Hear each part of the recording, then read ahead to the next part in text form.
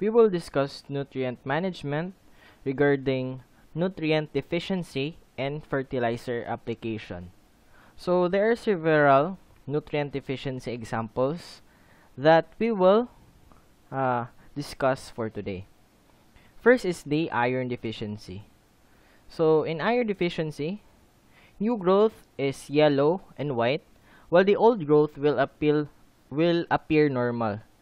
So you can see it at the picture.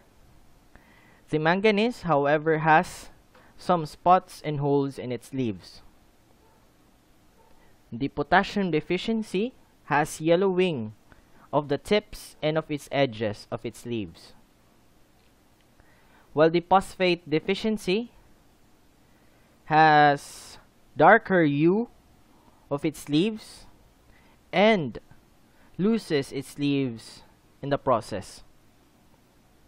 The calcium deficiency has an effects of stunted growth and misshapen leaves. So there's quite a twirling of leaves, like a misshapen leaves. While the nitrogen deficiency, the old grown leaves are yellow and wilted. The new growth are light green. The magnesium deficiency has dark veins.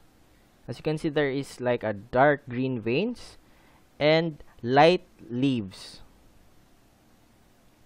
So, if we have discussed the nutrient deficiency, we should also discuss the fertilizer application methods. So first is the broadcast. Broadcast is spreading uniformly over the soil the fertilizer on the surface. Band is the fertilizer is spread on a narrow strip along the side of the row plants. Ring. The ring is applied around the bases of a plant or tree like a ring or a circle. Basal.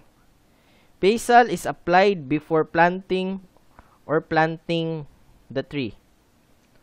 So as you can see, you put the fertilizer, cover it with soil, then the seed. Then when the plant grows up, then it's basal. The foliar application is when you spray the fertilizer on the leaves. And fertigation, the application of fertilizer dissolved in irrigation. So that's all for the nutrient deficiency and fertilizer application.